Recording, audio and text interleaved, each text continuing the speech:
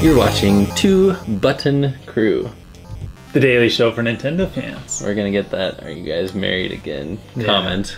We're not. We're married to, well, we are married, just not to each other. Yep. We both have wives. And speaking of wives, your wife suggested this topic. Oh, well, she's a genius. So we're happy to make episodes off of suggestions, especially if we're married to you. So Yes. keep that in mind. So get married to us. Yes. Oh, AKA subscribe to us. That's really I don't want to equate subscription to marriage. I think that's doing a little bit of a disservice. But undervaluing marriage. Yeah. Maybe a little bit. So the suggestion from your wife was, what are the games that we would love to see localized? yes, come to America. Mm-hmm. Number 1, Bit Generation's Coloris. This title intrigues me because the Bit Trip games, the other games that have bit in it, like the Picto-Bits and stuff, I love that type of game. So this is a puzzle game. It was for the DS. No. Game Boy. It was for the Game Boy Advance, and it's a very simple color, like match 3 game. But the reason that it's called Coloris is because it's a combination of the word color and Tetris, and it's kind of Tetris-y, Genius. and it's an equally addictive video game. So, This of course, sounds really cool. I mean, this isn't going to be like at the top of people's lists, but it's one that I would have loved to play, you know? Yeah, it looks pretty awesome. Yeah. When I thought of games, because there's a lot of games that haven't been localized. When it came to ones that I was thinking of that I'd want to play, one of the ones that surprised me that it even existed was Mario Party Arcade. It's an arcade machine. Okay, it is. You do get to play against 6 people. It's an arcade machine where there's room for 6 people. You get to play Mario Party. That's super cool. That is super cool. The one thing that I'm thinking, though, is that the lines for this game must have been ridiculous, unless there was a quick way of playing Mario Party or for just mini games or something. Well, keep in mind that the game length is going to be the quarter, so yeah, that's it's true. probably shorter, which would be good for everybody. So Hey, you just rhymed. Quarter with shorter. shorter quarter. Shorter quarter.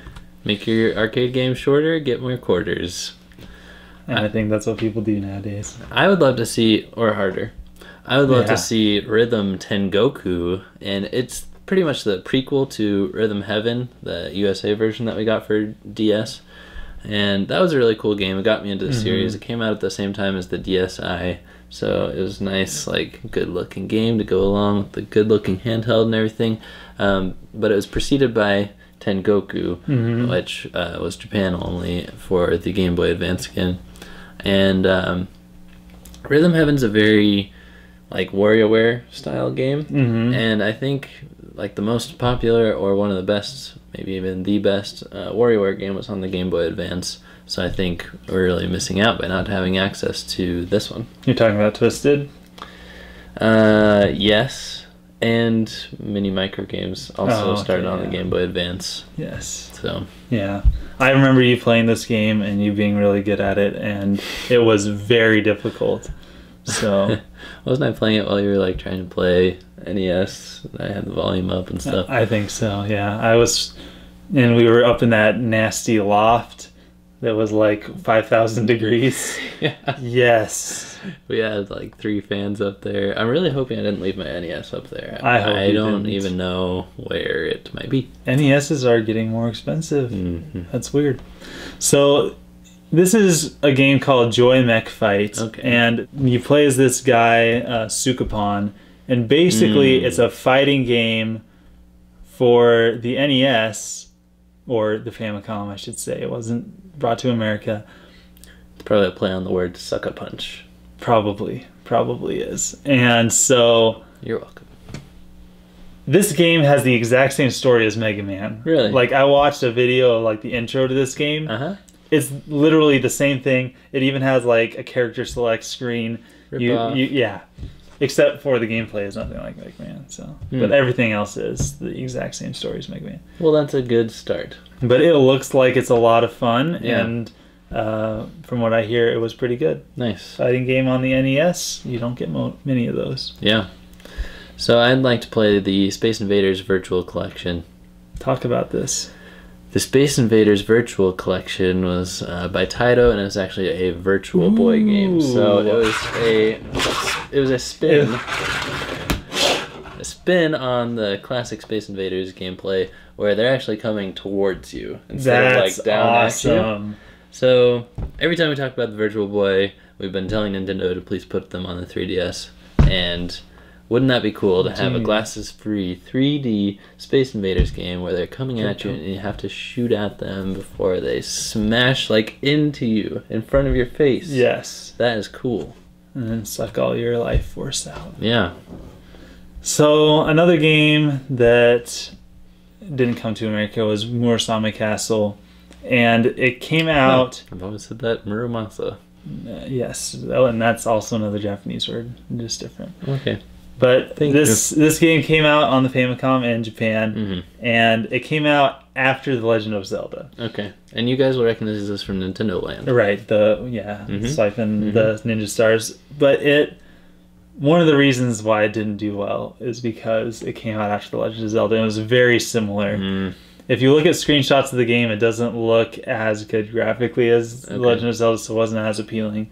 But still, having another Legend of Zelda-like game on the NES, I wouldn't complain. So they put them out in the wrong order. Yep. It's interesting that it made it into Nintendo Land, because it is. Nintendo Land, of course, released worldwide, and it featured one of the 12 games being a Japan-only thing. So it was cool that it got a little bit of excitement. So there's hope. Speaking of excitement, I'm really good at these segues.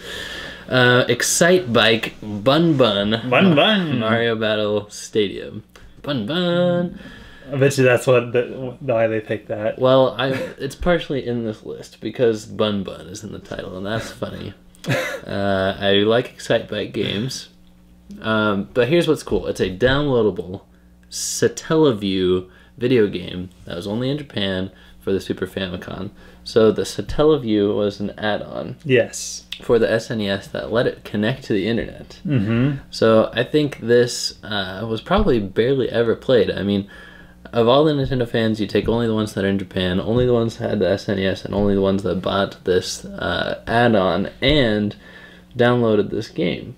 So this is probably like a largely untouched Excite Bike game that's just hiding in the shadows of history. Basically a Mario Kart game. Like, this was the first Mario Kart game with motorcycles. Right, that's an important thing to note, is that it was like an adaptation of Excite Bike featuring Mario characters, and it had coins, and you could get invincibility and stuff, so probably a more fun version of Excite Bike. Yeah. Awesome. I'm just going to mention these games because we know about them. But we didn't get them. Mother 3, we've not gotten Mother 3. I never got into the Mother series. I'm not a huge RPG fan, but I know that a lot of people really love that series, but we never got that game. But we've gotten other ones in the franchise. Like, that's something like the fan base is here already, but fans are translating stuff for them. Exactly. Sin and Punishment, we got Star Successor, which we've talked about, and it makes no sense, and it doesn't look very good at all, but it plays really well. And then there's certain Fire Emblem games that weren't localized and are not going to be localized, apparently, that we know of. Some weird crossover, I think, with the Shin Megami Tensei series. So a couple other honorable mentions. Everything with Tingle in the name. That was the weird Tingle games given away, like Club Nintendo and stuff, or sold only in Japan. There was Color Changing Tingle's Love Balloon Trip. Yes, and that title intrigues me. Tingle's Wonderful Rupee Land, or whatever. Freshly picked Rosy Rupee Land, or something like that. Let's not say words that start with P when we're looking at each other in the future. The last one is Luigi's Mansion Arcade. So another arcade game, and I think this just has like the coolest control scheme. So the game has a vacuum-like controller with 2 buttons, one for the light and one for the vacuum. So shaking the controller sucks in the ghosts. So imagine, like, we never got the motion-controlled Luigi's Mansion game. We played it with a GameCube controller and on the 3DS, and those are both great games. But what about the Wii with the pointer? Or Seriously? this arcade game where you are holding a vacuum? Yeah. That's cool. And you gotta like tug them in and stuff. Genius. It's got really pretty artwork on the sides. So Why you know? I know, it's pretty new too. It's like 2014. We'd love one here. Yeah. I think that has to do with what we talked about before with like the death of the arcades and stuff. They're still popular in Japan, but not as much here. Yeah.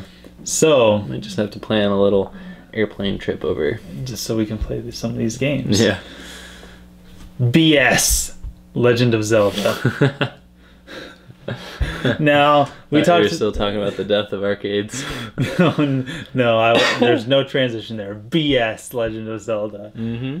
Now we talked about the Satellaview games, and basically, you could download Legend of Zelda games like It's cool. once a week or once a day for a week or something like that. Like they came in episodic bursts. That's pretty cool. You download them and then you turned on. I can't remember if it was the TV or the radio. I think it was the radio. Yeah. And so like you're listening to the radio.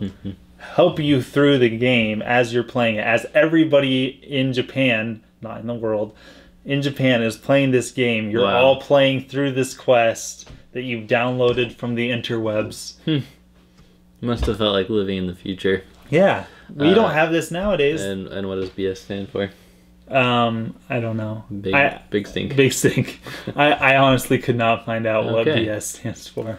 Well, maybe it means something in Japan. I think Nintendo should go back to this for Zelda. Instead of delaying every Yes. Zelda game that comes out for years at a time, just put out like a third, Yep. a Triforce per game. Play it as you go. Suspenseful endings, Genius. episodic. Let's do it. Let's go. Nintendo. So forward thinking and then abandoning it. Yeah. Why? Yeah. Well, these are games that have only come out in Japan, and we'll be back later this week to talk more about North America, Europe games, all that good stuff. Yes. So Thanks for watching. thank you for watching. Thank you for liking and commenting and subscribing if that's what you do. And please share if you liked what you saw. And remember to marry us. Yes. See you next time. Signing off.